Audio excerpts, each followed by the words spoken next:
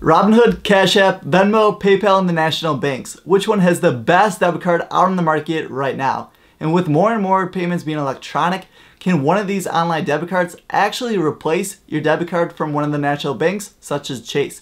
Well, stay tuned because we're going to answer that and a lot more. We're going to rate these debit cards in categories such as ATMs, interest rates, fees, rewards and coupons, trustworthiness, and finally, other features. The ratings out of 5 stars, with 5 stars being the highest in that category. And at the end of the video, we're going to pick out which one is the best winner out of these debit cards for you to have in your wallet. So let's not waste any more time and get right into the first category. The first category we're looking at these debit cards is going to be ATMs. First off, we're going to talk about is Robinhood, and they have over 75,000 ATMs all across the US, and they use ATMs with US Allpoint and MoneyPass networks.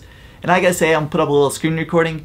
They actually have quite a few ATMs that are free, and they're really easy to find. I'm in the Chicagoland area, and there's free ATMs absolutely everywhere. For CashApp, there's a $2 fee for using the ATM, but you can get reimbursed by CashApp if you actually have a directly deposit of $300 or more each month. Venmo is just a little bit more pricey and comes in at $2.50 to make a withdrawal from an ATM. PayPal uses the MoneyPass network for the ATMs, so that means there's over 61,000 ATMs in the US that you could use for free. And if you happen to not use one of the ATMs in the network, PayPal is going to charge you $1.95 to access your money from an ATM. And finally, we have Chase. And we're using Chase in this video because it's a national bank, and it's kind of what we're used to when it comes to debit cards, and it's a good standard when we're comparing the other 4 debit cards because they're mostly online.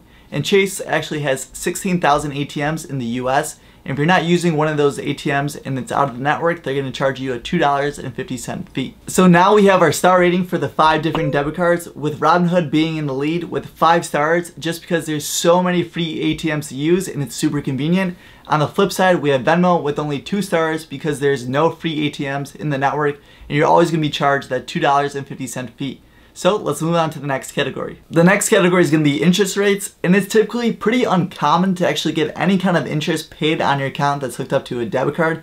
And this category is going to be pretty fast because literally only one of these accounts actually pays you interest, and that's going to be the Robinhood. So Robinhood actually pays you a 0.3% annually on your interest with your cash sitting in this account.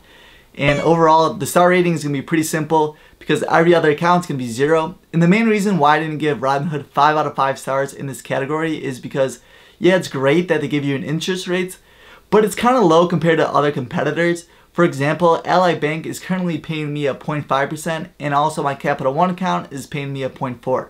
Next, we're going to talk about fees. And if you guys know me, I absolutely hate paying fees, especially when you can avoid them. And that's one of the best things that I like about these online debit cards is that they were just born with 0 fees. So no initiation fees, annual fees, or monthly fees. And actually that's how it should be. If you're paying any kind of monthly fee for your checking or savings account, you should really think about switching to a different bank. And out of all these debit cards, only one company charged a fee to have these debit cards, and that's going to be Chase. So with Chase, they actually do charge you a $12 a month fee to have this. But it is pretty easy to avoid and not pay those fees as long as you have direct deposit set up with work, you have $1,500 in your account, or you have $5,000 in your other Chase accounts. But it is still really annoying that they charge a fee. It's almost 2021. Chase and the national banks really have to get with the other programs and the other banks. Who doesn't like free money or saving money when it comes to their purchases? And that leads us to our next category, which is going to be rewards and coupons. We're starting to see more of a trend with these companies with online debit cards offer more benefits, and one of them is rewards and coupons.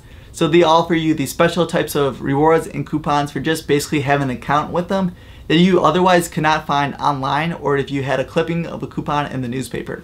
Out of our list, unfortunately, Robinhood does not provide any coupons or any kind of rewards while using their debit card. CashApp does offer you rewards for using their debit card, but it is pretty limited. So right now they only have about 21 or so coupons or rewards, but some of them are actually pretty good and could be used for a wide variety of things, such as if you use your debit card, you could actually get 10% off at a grocery store, or 15% off at a restaurant, or 15% off at Walmart. Venmo definitely has the best rewards when it comes to using the debit card. They have a huge selection of different stores you could use it at, and with the app it's actually really easy to locate what stores are going to give you a reward or not.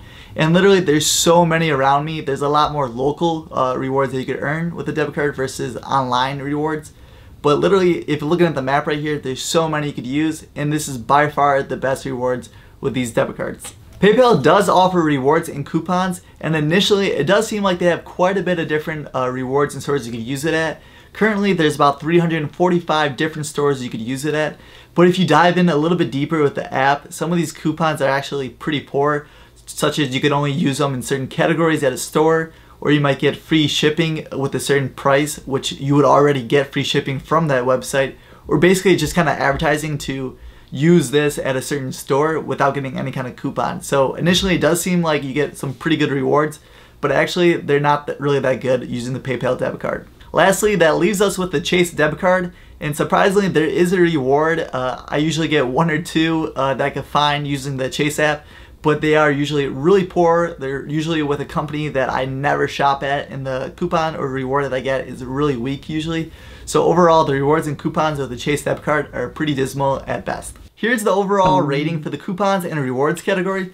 Tell me down below in the comments if this is a feature that you guys actually use, or is something you kind of just forget about. It's critical that your money in these accounts are safe. If something's gonna happen to your money, there's no point of having these debit cards. So the next category we're gonna talk about is gonna be the trustworthiness and also the insurance provided by these different debit cards. First up, we're gonna talk about is gonna be the Chase debit card, and this is kind of like the gold standard out of the different debit cards we're reviewing, just because Chase has been around for 100+ years. They're very trustworthy, and also the debit card is FDIC insured up to $250,000. So that means if Chase were for some reason to go bankrupt, you still would be insured up to $250,000 in this account.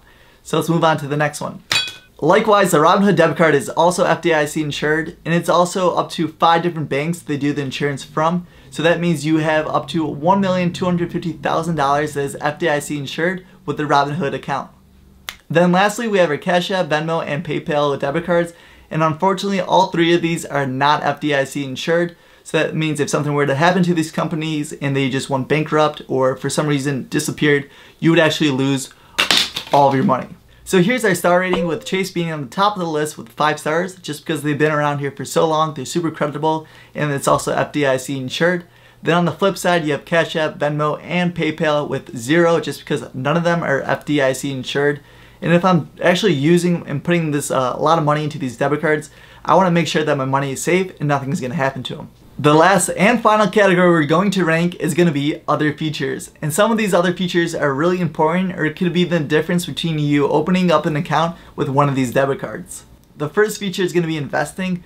So unfortunately with PayPal and also with Venmo, you cannot invest in stocks on using their platform or with their debit cards. And there is one thing to note: while using the Cash app, you can invest in stocks, but for the most part, they're only blue chip stocks. So if you want to invest in those riskier, smaller companies, you won't be able to do so. The next feature is being able to send money through these apps or debit cards, and you can send money through all of them besides Robinhood. One feature that I like to have with my debit cards is being able to deposit cash or checks, and unfortunately, you can only do that with Chase and PayPal.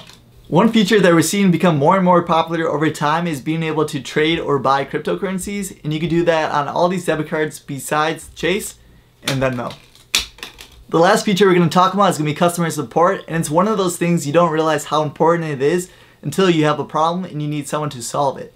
So at first we have Chase, which is basically the gold standard just because they've been around for so long. They have absolutely great customer support compared to these debit cards, and overall very high recommendations from them.